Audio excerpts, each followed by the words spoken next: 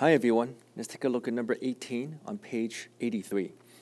Determine the value of a given that the line ax minus 4y plus 21 equals to 0 is tangent to the graph of y equal to a divided by x squared at x equal to negative 2.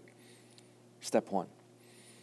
If you think about the function y equal to ax squared, this means if you look at the point x, y, you can express this in terms of x. So it's going to be x a over x squared. And you're given the fact that x equals to negative 2. So you can plug in negative 2 to find the location of this point. So for x equals to negative 2, this implies that the point xy equals to negative 2 a divided by negative 2 squared. And of course, if you simplify this, that's going to be negative 2 a divided by 4. Now, the question says find a, and you're given this line.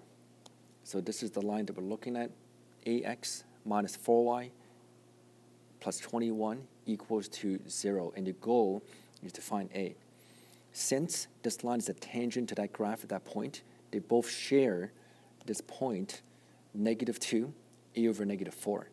So you have to plug x to be negative 2, y to be a divided by 4, and you can express this only in terms of a.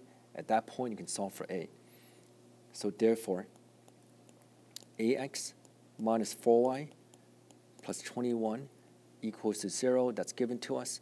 You plug in x to be negative 2. You plug in y to be a divided by 4.